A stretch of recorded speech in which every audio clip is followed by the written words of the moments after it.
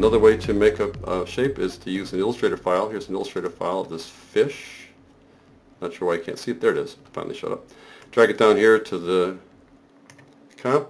A little bit large. There you go. Get the selection tool here and move it around a little bit so it's not so large. Come on. There we go. And we'll scale it down a bit. Press S for scale. There we go. So this is now an Illustrator file. But, wow, this guy's not being very cooperative. There we go. It's an Illustrator file in which you can manipulate, but it just, the things that you can manipulate typically are just the transform properties, position, scale, rotation, that kind of stuff.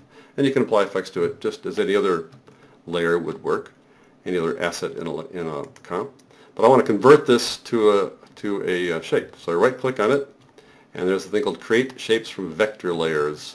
Illustrator file is a vector file, such that if you make it smaller or larger, it retains its quality because it's defined by vectors, by math. So convert it now to a shape, and now it's converted to a shape. Well, those little lines there are just the various paths. I can click that off by clicking this guy there so you don't see it anymore. It looks exactly the same.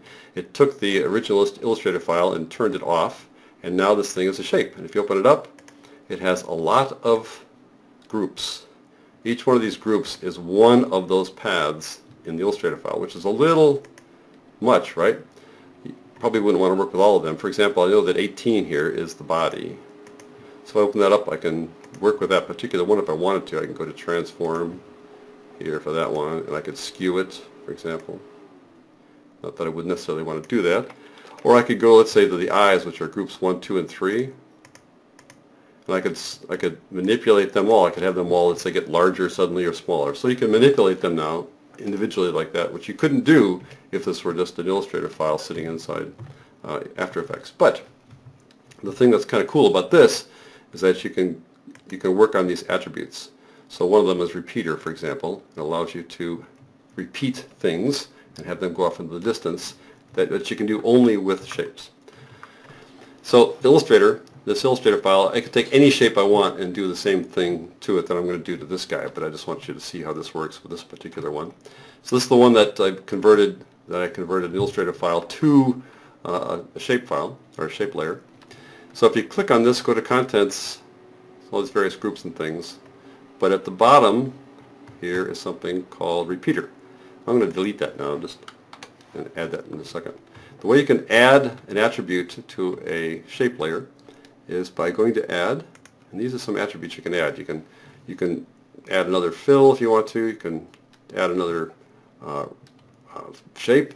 But what's interesting are these guys down here. Now we did the merge paths already, and we're going to talk about these things here. If I add, let's say, Repeater, and you look at Repeater, Repeater has copies. Right now there are 3. You can see them.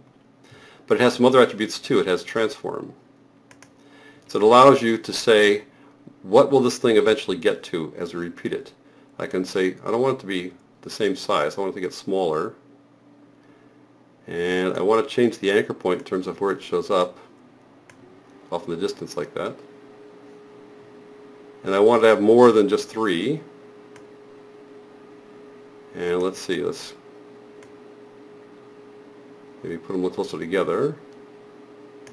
More copies. And I can change how they wrap over time. I can rotate them as objects as they peel away. Okay. I can change what the first one is by changing the offset.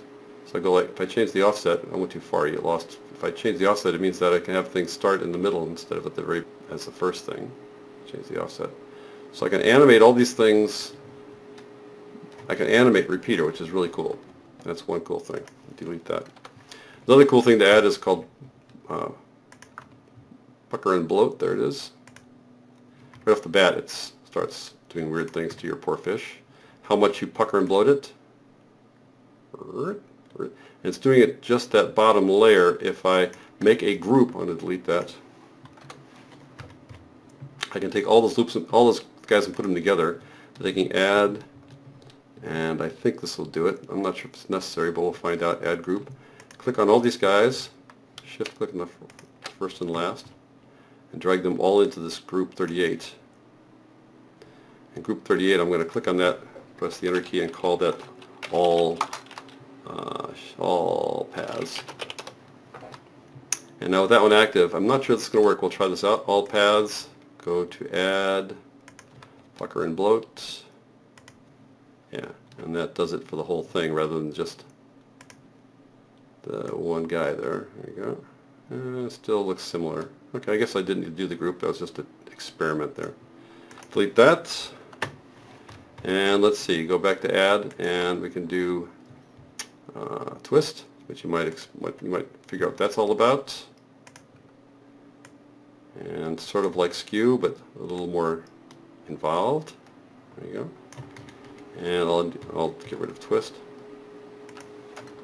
And you can see how they add these guys, and you can animate all these features as well. And there are a couple other things here: wiggle, zigzag, which I think you just zigzag. A wiggle causes things to kind of change over time. But you can try these guys out. But these are cool things that you can add to shapes to make them look interesting.